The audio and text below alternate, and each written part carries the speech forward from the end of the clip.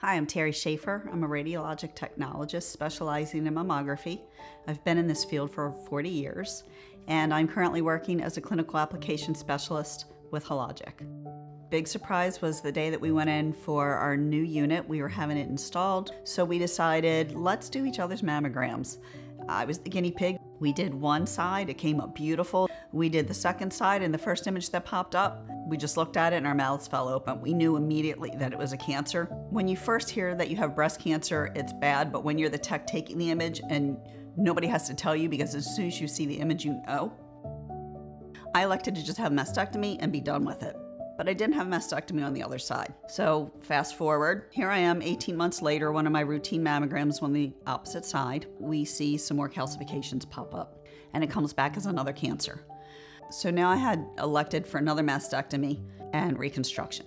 6 months later, I was in taking a shower and I felt something strange that felt like scar tissue. So once again, I called my doctors. They get me in immediately for a biopsy, same day, again. My 30+ years of knowledge in the field didn't prepare me for what I found out. It was a recurrence of the first cancer, and so I assumed that that meant it was a death sentence for me.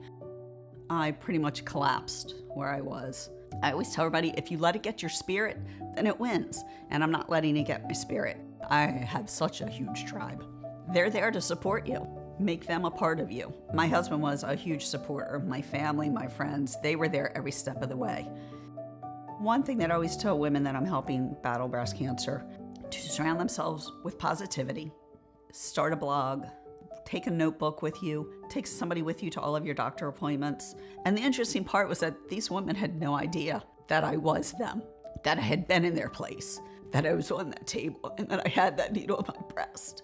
I have to be able to get in their head and turn them in a positive direction because the positivity is what got me through it. Positivity, family, and my entire tribe.